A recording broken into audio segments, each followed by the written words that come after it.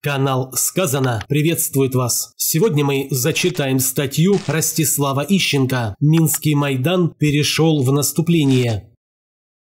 Многие сторонники Лукашенко, оценивая его шансы на победу над белорусским Майданом, обращают внимание на относительно небольшое количество участников уличных протестов, а также на то, что на кадрах, демонстрирующих якобы забастовавшие многотысячные коллективы, с трудом можно насчитать несколько десятков человек. Далеко не все сообщения о забастовках и вовсе подтверждаются. Тем не менее, события складываются для Лукашенко далеко не так благостно, как может показаться. Белорусский Майдан готовился с участием людей, работавших и продолжающих работать в государственных структурах Белоруссии. Они не только позволили мятежникам провести всю предварительную подготовку, не только подтолкнули Лукашенко к осложнению отношений с Москвой буквально накануне Майдана. Долгие годы, работая с ним и прекрасно зная его характер, они точно предугадывали его реакцию и готовили сюрпризы. С этими сюрпризами белорусская власть столкнулась моментально и продолжает сталкиваться. Принимая в режиме реального времени за доской решение о противодействии заранее разработанному плану, официальный Минск далеко не всегда находит лучшее решение. Поскольку же люди, готовившие мятеж, продолжают докладывать Лукашенко, они стараются сформировать у него не совсем адекватную картину действительности. Не то чтобы они нагло врали, нет, в целом доклады верны, иначе бы их предательство было сразу разоблачено. Просто некоторые недоговоренности, некоторые преувеличения, некоторые не совсем точные рекомендации резко увеличивают возможность принятия неверного решения. Более того, такие решения уже принимаются. 3 дня ОМОН эффективно подавлял протесты. Иногда доставалось и случайным прохожим, но это издержки процесса. Людей потому и просят не посещать места массовых протестов, чтобы не стать случайной жертвой обстоятельств. Жесткость ОМОНа и массовые задержания сделали свое дело. Уличный протест стал выдыхаться. В конце концов, резервы оппозиции не бесконечны. Тем более всегда не хватает обученных боевиков. Когда стало ясно, что оппозиция вот-вот проиграет улицу, тактика была моментально изменена. Акцент перенесен на заранее подготовленные демарши журналистов, начавших увольняться из белорусских государственных СМИ, и ученых, подписавших письмо в поддержку мятежников. Также были запущены заранее подготовленные забастовки. Обращаю внимание, что все трудовые коллективы в кавычках, как по команде, возбудились с четверга на пятницу. Если бы процесс был стихийным, то забастовочное движение постепенно набирало бы силу с первых дней протеста. Предприятия подключались бы к нему постепенно, одно за другим, а не все в один день.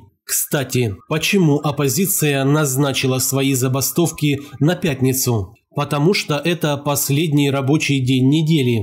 Следовательно, информация о забастовавших коллективах будет держаться как минимум до понедельника. То есть, даже если власти удастся быстро опровергнуть информацию о массовом забастовочном движении, 4 дня она продержится в топах новостей, а потом ложечки-то найдутся, но осадок останется. Что выигрывает оппозиция от смены тактики? Она получила передышку в критический момент, когда ее силы начали иссякать. Киевский Майдан тоже становился конструктивным и шел на переговоры с властью, когда возникала угроза, что уставшие и разочаровавшиеся люди просто разойдутся. Более того, свою передышку белорусская оппозиция формально оформила как успех. Внимание народа отвлечено на забастовки, увольнение журналистов и письма ученых. Ширятся оппозиционные ряды. На сторону мятежников начинают переходить лучшие люди страны в кавычках. Понятно, что это заранее спланированные переходы, но они удачно запущены. Информация о все новых и новых актах поддержки оппозиции в течение суток идет по нарастающей, создавая у неискушенных зрителей впечатление начала развала властных структур. При этом Лукашенко явно с подачи своих изменников внутри команды останавливает милицию, запрещает разгонять «мирные митинги» в кавычках, а также требует снизить накал жесткости ОМОНа при столкновениях. Александра Григорьевича убедили, что таким образом он продемонстрирует человеческое лицо режима и перетянет на свою сторону колеблющихся. На самом деле он внесет дезорганизацию в ряды своих сторонников, посеет в рядах ОМОНа сомнения в готовности власти стоять до конца. Люди начнут задумываться, не попытается ли Лукашенко договориться с мятежниками за счет милиции. Все это явно не укрепит моральный дух защитников Лукашенко. Кроме этого, президент Белоруссии отдал распоряжение выпустить случайно задержанных в кавычках, которые просто мимо проходили в кавычках. Под этим соусом на свободе в ближайшие дни могут оказаться тысячи майданных боевиков, кроме установленных полевых командиров. Потенциал майданной пехоты вновь увеличится, и не факт, что ОМОН будет ее разгонять и особенно задерживать с прежним рвением. Почувствовав слабину власти, немедленно активизировались послы ЕС, с одной стороны пригрозив новыми санкциями, а с другой предложив свои посреднические услуги. И я уверен, что в окружении Лукашенко есть люди, толкающие его на начало переговоров с мятежниками. Его убеждают, что это же наши люди. Если с ними поговорить, то они проникнутся к батьке глубокими чувствами, что можно будет договориться и сбить протестную волну. А это именно то, что надо, и позволит избежать новых санкций ЕС. На самом деле, как только власть садится с мятежниками за стол переговоров, она признает их не уголовными преступниками, посягающими на конституционный строй, а равноправными участниками политического процесса, имеющими право выдвигать свои требования, которые, по крайней мере частично, должны быть удовлетворены. Начало переговоров знаменует собой и начало двоевластия, при котором законная власть постоянно слабеет, а Майдан усиливается.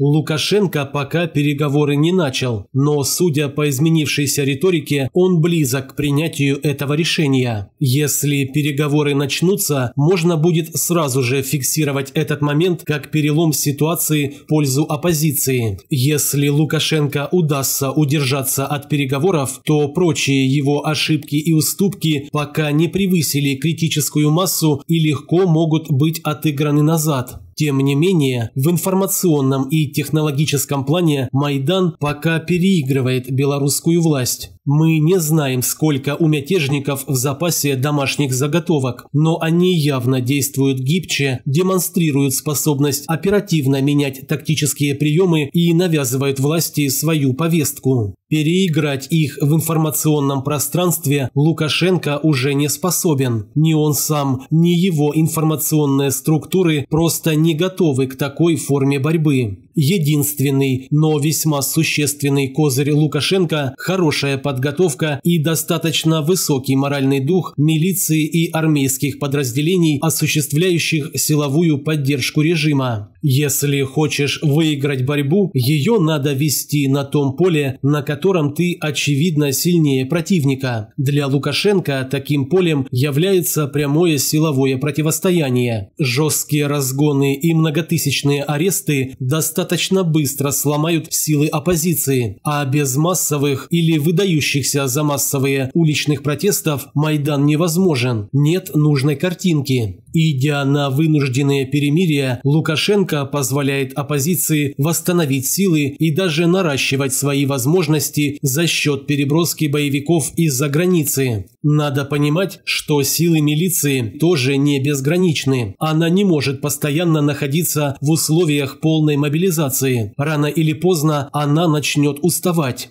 Поэтому для Лукашенко шанс выиграть у Майдана заключается в том, чтобы использовать свое абсолютное преимущество в силе, пока он его не растерял. И окружение почистить надо. Как говорил Дон Вито Корлеоне своему сыну Майклу, предателем будет тот, кто предложит тебе начать переговоры.